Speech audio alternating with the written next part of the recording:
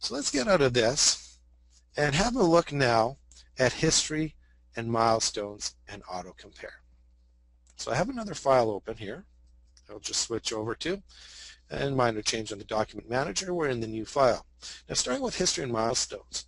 Working Papers has two tools to make controlling and reviewing changes to the information in your client file easier and more efficient. History events and milestones. History events are found under Engagement, History. You can set up the Working Papers to record a history event whenever a specific event occurs in your client file in the Settings tab. And here you see the categories that are available, and I've selected all of my categories as well as some save types that are available. And for a listing of save types, I'll just drop down beside role completion here. We can set it to none, so it would only track who did it and when, or we can go with an overall change. We can create a milestone, which would be one milestone for all users that are triggering this change would overwrite the previous milestone, or a single milestone for each user. Or in my example, I'm going to use a milestone for every event. That would mean that anyone that signs off on the document at any time will get a milestone for that document. Now, a milestone is a snapshot of the document at that point in time. Coming out of this tab allows you to specify which actions are recorded as history events. Now, some of the events and changes to the engagement properties, sign in, sign out, and the client file, modifications to accounts or journal entries, or reindexing or reposting of the file are recorded on a client file level. To see these events, on the engagement menu, again, we select the history, which we already are in, and we choose the history tab. And here you can see some of the file level history that's available to us in this particular file. Other events, for example, document access or modification of any properties, check-in or check-out, completion of roles, or changes to commentary text are recorded in the document level. So if I click OK here, and to see some of these events, I've been working in this file a little bit, and I've got my cache document. With that highlighted, I'm going to go to the document menu and select properties, and then click on the history tab. And here you can see that I accessed this document yesterday.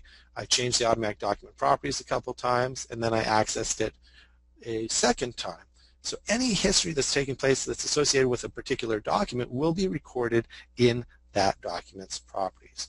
Each history event includes details on the time and date of the event and information identifying the user performing the action. Now we can see that here, but we can also click on the details to see a few more details about that particular history event. And I'll just close that for now. The user information is derived from either the username entered in the login screen for a file with protection turned on, or by the information filled in the user identification dialog the first time the Working Papers files is accessed on a computer. The types of actions recorded can be set on a file-by-file basis. Again, some of the events, such as changes to engagement properties, client file access, and sign in, sign out of the client file are recorded on the client file level. Let's go back into the history once again at the file level. Under the engagement menu, I select the history item, and again we see the history options available to us here, and we can see that the file was accessed a couple times today as well. Now, there is a button down at the bottom for details, and if I click on the details button, it shows me the details of the highlighted history item. And I will close that. We also have a View Milestone button. That's grayed out right now. I have to select a history event that has a milestone associated with it. And we can tell which events have a history milestone based on the paperclip icon in the dialog. Now here we see document 5B does have a milestone, so if I select that, we can then click on the View Milestone button to open the history items in a separate window. I would scroll through the view to view the milestone, and for a deleted document, clicking the deleted document history event displays a copy of the missing file as a read-only document. So this is a deleted document. When I hit View Milestone, this is read-only, and it is a copy of that particular document that was deleted previously. And I'm just going to close that. Again, back in engagement history, we also have the ability to delete the milestone. To delete a milestone document, select the document from the listing and then click Delete Milestone. If the milestone was created manually using document save milestone, the milestone is deleted completely. If the original milestone was created as part of an automatic document event, Working Papers immediately deletes the milestone information but leaves the history event in the dialog.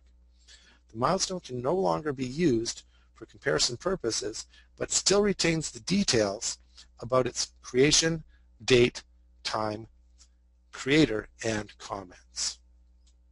Now, it's important to note I'm not in the SmartSync version of Working Papers at this time. I'm in the non-sync version, and some of the options for this feature are not available in Working Papers with SmartSync. I also want to talk about milestones. Now, a milestone differs from a history event in that the history event records details of the action such as the time and date, while a milestone is recording of the content of the document at that point in time. As I mentioned earlier, a snapshot of the document. You can manually create a milestone of the document at any time by accessing the document menu and selecting Save Milestone. We just provide a comment, cash now, and hit the Save button.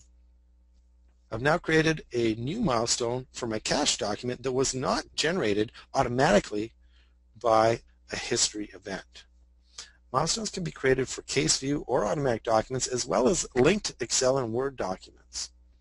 Milestones are created manually, again, by selecting the document you wish to milestone, select Document, Save Milestone, and provide the milestone name. Milestones are also created automatically based on the Engagement menu, History Settings tab, where we choose how we're going to save each category to generate a milestone or not generate a milestone. Now, on a year-end close, history items are rolled forward into the new file as part of the year-end. History items can be cleared from a file by running a cleanup process and choosing the option Clear History from your file. Cleanup is available also under Engagement, Cleanup. Here you can see we have the option to retain our history, and if I do keep the history, I have the option either to retain or delete the milestones. Leaving it blank will delete it, as well as getting rid of any documents in the recycle bin. I'm going to cancel this. Now, there is a tip here, minimizing the history database file size. The history database file, or the HIDBF, contains history records and generally should not become very large. However, the associated history database file, hi.fpt, could potentially become very large as milestones are stored within this file. Milestones capture a picture of a document at a point in time, and the size of the milestone will largely depend on the document type, what is contained in the document, and how much of that information can be compressed. Generally, PDF documents and graphic-intensive documents do not compress well and will create milestones of similar size to the original document. And the creation of milestones can be performed manually at any time or automatically through the history settings with each client file. The history settings can be largely attributed to how large the history database file becomes, as quite often they are set to create milestones for every event. Now, Working Papers has the ability to notify the user if a document has changed by flagging it on the document manager. To do this, we need to have a milestone for the document and have the history settings set to auto-compare the differences. Now, if I go back into the Catch document properties, you can see that I have a milestone associated with it right now, but I'm going to create an automatic milestone. So let's assume I'm finished with document A Cache. So I open it up to have a quick look at it, and we can see I've actually decided to include the details of my transactions through the accounts here, make it a little more detailed on my cash load sheet. I'm happy with all this, so based on this outcome, I'm going to right-click and sign off as the preparer. Now, because of my settings in my engagement history, a milestone has been created in the document properties. And here you can see role prepared by completed and the milestone graphic. Now, if I or another user in the file makes a change to the file that affects document A, the one I've signed off, using the auto compare feature will notify me by changing the line item on the document manager to red and underlining it in the document manager. Now, right now, I haven't changed anything. Now, to turn on the auto compare feature, I return to History, under Engagement, History, and I select the Auto Compare tab. And then I select how I would like to be notified. Now there are a number of options here, but my personal preference is last completion, referring to the sign-off roles of any role, or I could choose a specific role in the file by me in this situation. Then I'll apply the changes and click OK to exit the dialog. Now, if I go to the Adjusting Entries screen under Account, Adjusting Journal Entries, I'm going to add new entry 13. Now, entry 13 is going to be for accounts receivable cutoff error. And I'm going to post that to account 103 for $100,000. And I'm going to offset that to account 301 sales. Now, if I return to the Document Manager, we see immediately that the cash document is red and underlined. It's changed since the last time I signed it off. Now, opening the cash document, we can see the changes in the document and that there's new adjusting entry detail. So there's the 105,000 there. We can even see what was there by selecting View Comparison Details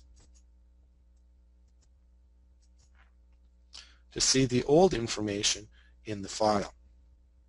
Old information appears in gray and is struck out. Now, I indicated that this was an accounts receivable issue, but I posted it to cash. So I'm going to right-click on the adjustment and choose Go to Source. That's going to take me directly back to that adjusting entry, and I'll fix the account number and use 108 instead of 103, accounts receivable in my file.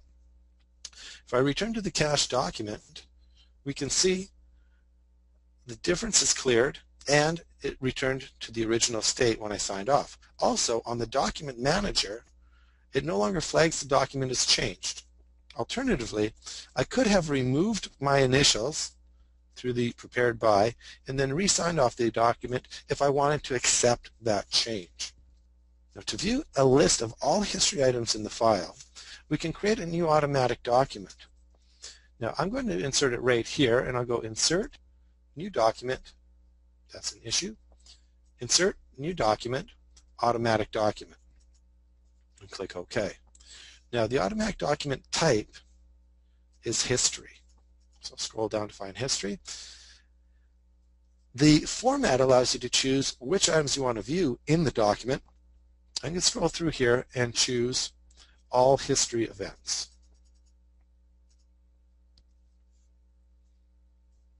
And click OK. Now, opening the new document displays all history items in the file. Again, to clear the list of history items, a user can select Engagement, Cleanup, and run through the dialog to make the selections desired to remove milestones and/or history.